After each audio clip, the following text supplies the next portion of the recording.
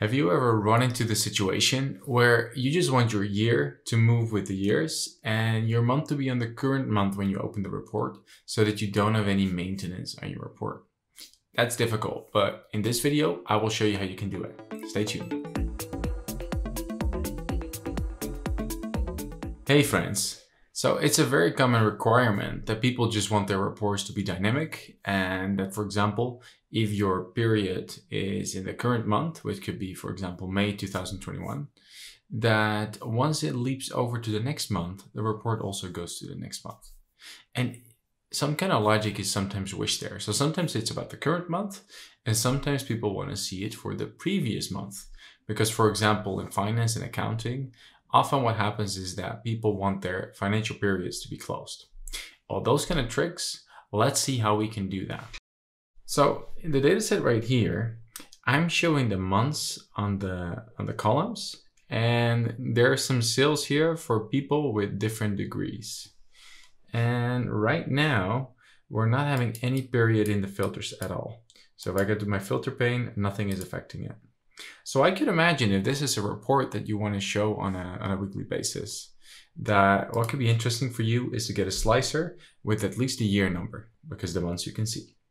So you could go ahead, add a year, and that year number is just a very easy slice here with 2020 and 21. So let's select 2021 here, because that's the year that I'm recording this in. So this looks all great. We have 2021 January until September. This is fake data because we're not in September yet, but you get the idea. So we're looking at this, and if the year goes over to the next one, what can we do? Well, some of the things that are in by default in Power BI is that if you, for example, have your date and you get it to your filters, then if you go to that filter part and click on relative date, then something that you could do is click is in the last, is in this, is in the next. So this is not very convenient because this is always assuming that you want to have something in the next or in the current or the previous month based on today. Now, perhaps there's some other logic that you want to implement. Let's, for example, say that you want to, let's start out by saying that our filters always have to be on the current day. So what you can do then to get the current year in here is, well, we're not going to refresh. We can go to transform your data, and we're gonna first try this out with some adjustments in Power Query for the calendar. So out here I have a regular calendar, and you can see that the year column is right here, and it's only showing 2020 and 21. And the trick I'm going to show you is going to involve changing some values in the year. Please make sure that you create a separate column for this, because the original year column, you might need it for your calculation in the future. So what I'm going to do is I'm going to add a custom column. And there is a function to look for the date of today, and it's called datetime.local now. Let's get the first part out because it's twice here now. And what we're going to see and evaluate is if the current year of the date of today is the same as the year we're looking at. So I could say date.year, and then I first have to close the other function still. If I would only do this, and let me just get this description. By only writing this, I'm always going to get the year of the current date. And if this was too quick, let me just quickly remove this part. So by starting out with just the datetime local now, we are seeing the exact moment that I'm recording this. But if we change this, we can still get this one to date year, which extracts the year from the current datetime value, 2021. And then what's left for you to do is I'm going to use this and say if the date year equals, and then I'm going to look here at the year column.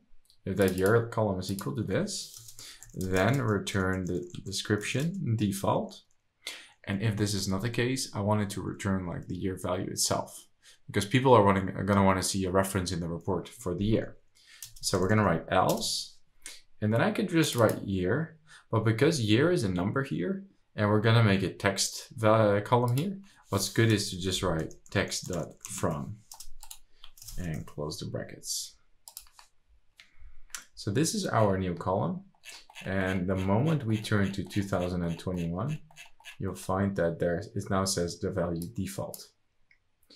And we can change this one to type text.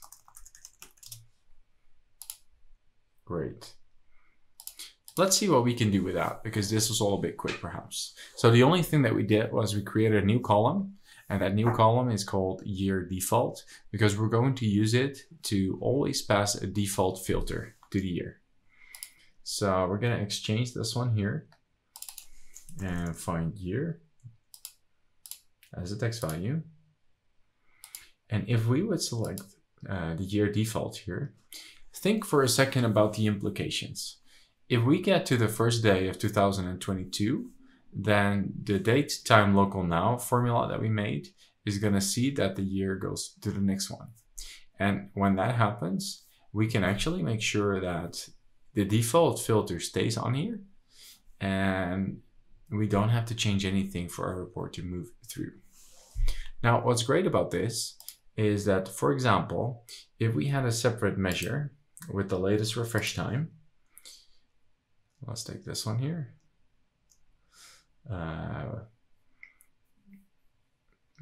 That's not what I meant. If we want to have a measure that shows which of the years is selected, we could still have something like year selected equals selected value. And in our slicer, we have only this description default, but because we still have the other column untouched with only the years, we could just say, we can take the calendar year column here, is selected value, and we just write year, semicolon, and great. So if we want to use that, we could, for example, take a multi-row card and say that we want the year selected in here without any background. And let our card title be white. Then all of a sudden, we have a nice visual that shows us the year. Ooh, it's hiding. So that we have our year out here, even though that our slicer is taking the default value. So this is why we have a separate column for the year default. Now, of course, this is great when you have a report that shows January until December. But let's imagine if we go to another page, that instead of having the months, we have the days in the rows, and we have another value in our columns. So when we're looking at this, I could imagine that besides only the years, you also want to have a month in here, because then you could specify really like which of the months we're looking at. So let's say this year default was selected already. In our report, we could keep this at default, and we still need something for our months to be correct.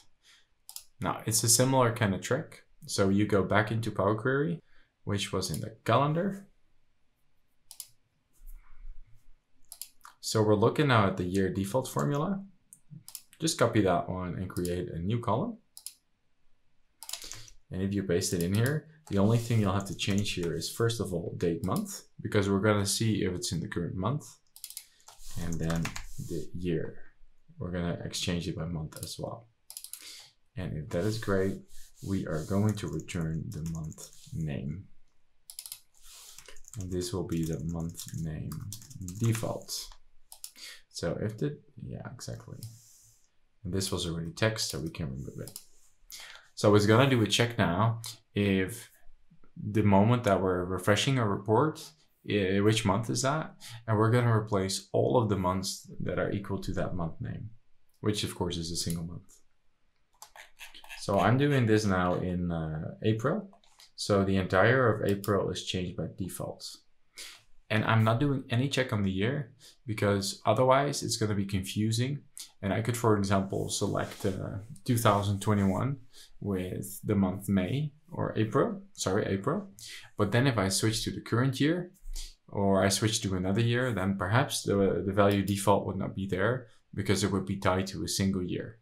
So my recommendation is keep this value not related to the year, but just to all of the months.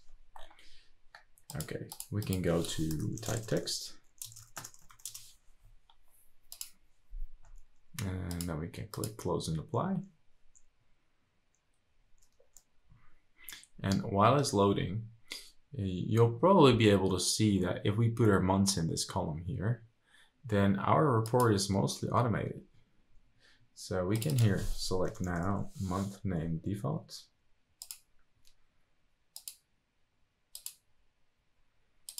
And we put it on default as well, which is here. And of course, because this is text, it could be good to actually sort that column. So our new column here, you can sort it by the month number column. And then if we get back to our slicer, the great thing is that the default part, which is supposed to be the month April, is also in the position that April would normally have. And then we could, of course, just change the slicer names and this slicer name too. Okay. Now, the great stuff about this is that if from now on I would publish this to the Power BI service, anytime that my report refreshes and either the month changes or the year, then my report will also move towards that new year. And if this is not what you require, many times in accounting and finance, I require to show the months that have passed that were full months. Then you could, of course, change that formula. Let me just show you still what the problem was that I meant earlier with tying the month to a certain year, because this is a pitfall that's good to be aware of. Let's see. So in this calendar, if we return, and if I look at the month name default here, and I don't let it only look at the date month, but I'm also going to say that, so I'm going to say and the date year of the datetime local now has to be equal to year, then default, else month name. Now this is going to be interesting, because now when I look into the values, you're going to see that there is a month called April and there is a month called default. Let's load this into the data model. Type text, okay.